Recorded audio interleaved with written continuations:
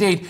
It is a monumentally tricky thing. One would have thought that an area where, well, some people have been suggesting this anyway, is an area where we might be able to deploy our military would be to kind of cut the head off the snake when it comes to these gangs, these human trafficking gangs, these people dealing in life. You know, they're the new Pablo Escobars, aren't they? He dealt in something that could change your life, and these people now are dealing in human life, aren't they? And is there not a way that maybe we could utilise some of our special forces, maybe our SAS, for example, find out who these top dogs are, as it were, when it comes to these human trafficking gangs and go and get them? I think that you make an absolutely valid point. I think that's something that must be done.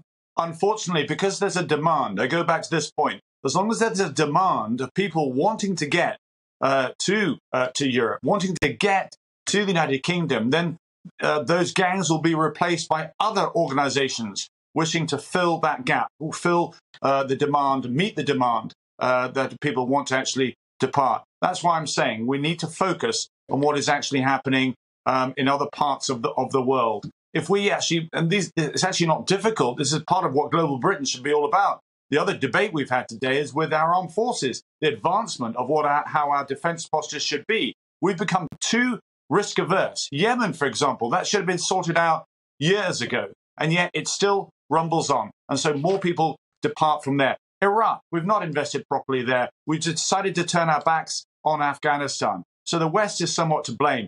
And I just simply make the point that, what we've learned from COP26, our fragile planet, the turnaround to repair this is done in decades.